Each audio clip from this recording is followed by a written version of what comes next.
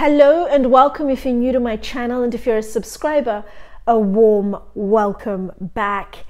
In this video, I'm going to be talking about 3 African luxury brands. When you look at luxury across the board, you rarely, if at all, hear about specifically African luxury. And that's because we can't compete with the big brands when it comes to heritage, it comes to big marketing budgets to get the brand in front of the consumers, to get them to be aware of it and investing in it. But where we can compete, quality, we are absolutely exceptional. And I'm going to shine the light on 3 noteworthy brands, specifically in the handbag space. I'm Anesu Sagonda and I produce educational luxury content for anyone after the finer things.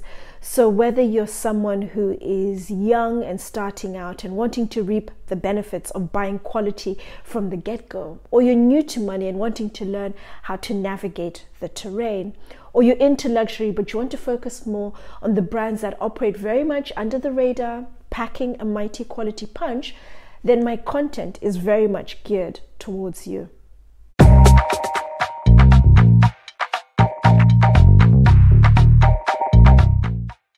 All 3 African brands that I'm going to talk about are South African: Cobra, Okapi, and Viviers Fashion. Viviers Fashion handbags are actually produced by Cobra, so technically I'm going to be talking about 2.5 brands. But as I mentioned in my intro, regardless of the luxury product group, African luxury brands simply cannot compete with the global luxury brands. When it comes to heritage, for example, you have Louis Vuitton, which was founded in 1854, Loewe 1846, Gucci 1921, Bali 1851, for example. Okapi was started in 2008, Viviers Fashion 2019, and Cobra in 1972. They're well under 50 years of age. But when you look at the European brands, apart from Gucci, the other 3 brands are well over 100 years. Looking at the marketing that I also mentioned, Loewe and Louis Vuitton are owned by the largest luxury group in the world, Louis Vuitton Moët Hennessy.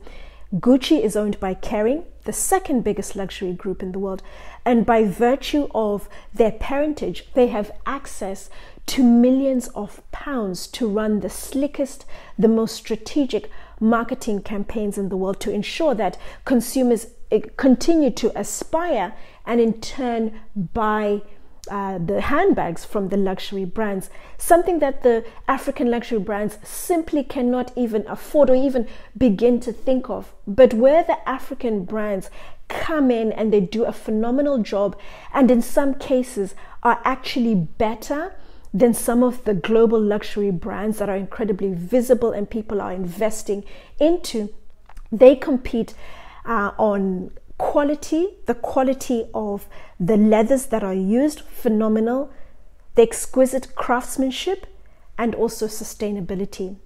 The 3 African brands I'm going to be talking about are absolutely exemplary and kicking it when it comes to being sustainably focused. What I'm going to do is I'm going to talk about all 3 individually, and I'm going to kick off with Okapi. Okapi is an antelope that is indigenous to Congo. It's also known as a forest giraffe, a zebra giraffe, a Congolese giraffe. It's the only animal, known animal, that's a relative to the giraffe. But it is most commonly referred to as the African unicorn, and that's because of its incredibly shy and elusive nature, very much like African luxury brands. Phenomenal quality, as I've mentioned. But when you look at the global luxury arena, African luxury brands are typically in the back. They're cowering in the back, fairly diffident, just looking ahead at the big global brands. But it's time to literally open the stage and push through African brands, and in particular the 3 that I'm talking about, because they can very confidently hold their own when it comes to luxury handbags. Okapi is a very interesting brand with a backstory to boot. It's a privately owned family business owned by a young lady called Hanley Rupert. And Hanley Rupert is the daughter of Johan Rupert, and Johan Rupert is the head of Richemont, which is the 3rd largest luxury group in the world after LVMH and Kering. And although Okapi is not owned by Richemont, by association, such close association, I would expect she would have had access to some of the expertise, the network, the suppliers, all the goodness that comes with being part of a big luxury group. But regardless, she has managed to build up an incredible brand. Okapi itself is actually a lifestyle brand. So she's not just focused on handbags, but she also produces accessories. You have beautiful feather scarves. She also produces baby gifts, backgammon boards, cards as well.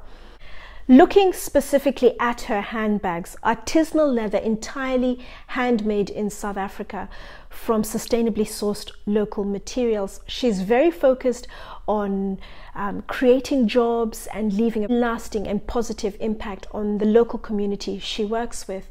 The majority of her bags are made from blesbok, and blesbok is a byproduct of the farming industry. It's mainly the meat that's used and the hides are discarded, but she uses the hides. She tans them herself in South Africa, creates her own hardware in-house, and then the bags are designed and assembled entirely in South Africa. Her range of bags are timeless, they're elegant, they're understated, very easy to wear bags. Her main range of bags are very simple envelope style bags, come in one bold color or a series of bold colors, different leathers mixed together, or one leather. There's also the option for charms, whether it's the ostrich feather charm or a springbok horn charm, but just fun, colorful bags. She also has a range of your top handle crossbody bags, and they use a part of the ostrich most brands don't use, the shin, and it just brings a stunning aesthetic to the bag. It's usually the part of the hide, the ostrich part of the hide, where the feathers are, so it's the bobbled bit, but they use the shin, which is just, it's striking. But the piece de resistance, the one I love, her range, my favorite, is the ostrich bags. They come in a range of colors, and the bag is entirely made of ostrich feathers. An entire show-stopping handbag. You walk into a room and people will notice you. It's fantastic either for a cocktail party, a wedding, any event where you walk in. It's the talking point for the color, for the style, the flirty nature of the bag. And then she also has a tote she's just recently added to her range of bags, and it comes in different sizes. Her bags are priced between 500 and 2,600, but the majority of her bags are actually priced between 500 and 1,500. 2,600 is more the bigger size bags of a range she already has. And bags priced between 500 and 1,500 within my hierarchy of handbags series, which I'm going to touch above. I also talk about the different levels of luxury, and that is the affordable luxury range. I've grouped two levels of luxury, so affordable luxury and accessible core. And I know a few of my viewers have been upset with me by referring to certain brands as affordable luxury, but relative to the higher levels of luxury, so from affordable luxury you have accessible core, then premium core, super premium, ultra high-end, and bespoke. Affordable luxury is a lot more affordable than the other levels as you go up, hence I've referred to it as that. And within that affordable luxury, the global brands, you have brands such as Stella McCartney, Marni, Bali, Burberry, Anya Hindmarch, for example. And from an aesthetics point of view, Anya Hindmarch is the closest to Okapi. Mature bags, as I've mentioned, for somebody who wants a mature, fun, colorful, talking point bag, Anya Hindmarch is fantastic. A bag that's fun, it's well made, it'll last a lifetime. Okapi is exactly the same. But in its own right, as I've mentioned, Okapi is a phenomenal brand for the quality of the hides that are used, very well tanned, the hardware that's made in-house, and the most exceptional craftsmanship. My next brand is Cape Cobra. Cape Cobra is the opposite end of Okapi. It's a lot more mature in terms of the look and the feel of the brand. For a start, it's a higher level of luxury. It fits very comfortably within the premium core. Premium core is your bags that are priced between 1,500 and 3,000 pounds. But Cape Cobra is more 2,000 pounds and well above your 3,000 pounds. Focused on a range of exotic leather skins. So think of python, there's crocodile, there's alligator, and there's also ostrich. Sustainably sourced, the ostrich comes from a small Karoo desert town called Ostvan that's very much focused around ostrich farming. Crocodile and alligator come from farms in Pretoria, and they import in their snake skin, and in particular the python. But they have a much wider range of styles, a lot more mature, incredibly sophisticated. You have clutches, you have top handle bags, you have your crossbody bags, you have a wide array of bags in different exotic skins. More so, the emphasis is on your bold colors and also mixing various exotic leathers, which look absolutely exquisite. An elevated product, as I mentioned, is premium core, so it competes neck and neck with your global brands such as Louis Vuitton, Givenchy, Gucci, Saint Laurent, Alexander McQueen, for example. It fits very comfortably within that premium core and holds its own. The brand, apart from being focused on the quality materials and exquisite craftsmanship, they're very much about exclusivity. So they produce between 6 to 8 pieces for each style in various colors. Once it's gone, it's gone. And there's a brand in Harrods, and Harrods, as you know, is arguably the most luxurious department store in the world, if not the most well-known. But they have an American brand called Nancy Gonzalez, very similar in terms of the design aesthetic to Cape Cobra. And every time I walk past their concession, I always just think Cape Cobra would fit very comfortably in Harrods in this section. They hold their own, very similar in terms of the style, in terms of the quality. For the consumer who's after a very well-made exotic leather bag at an affordable price, it's going to be expensive for quality, but you have brands such as Hermes where you're looking at well over 20, 30,000. But the same product in terms of a quality, well-made exotic leather at a fraction of that price, so between £3,000 to possibly £5,000, depending on just how detailed that bag is.